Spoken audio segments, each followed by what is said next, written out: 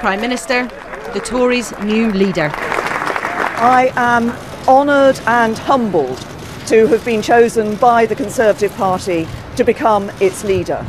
I would like to pay tribute to the other candidates during the election campaign, and I would like to pay tribute to Andrea Leadsom for the dignity that she has shown today.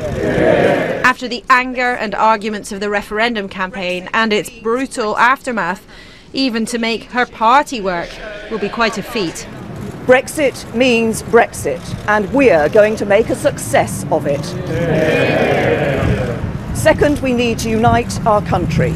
And third, we need a strong, new, positive vision for the future of our country. A vision of a country that works not for the privileged few, but that works for every one of us. Because we're going to give people more control over their lives. And that's how, together, we will build a better Britain. Thank you.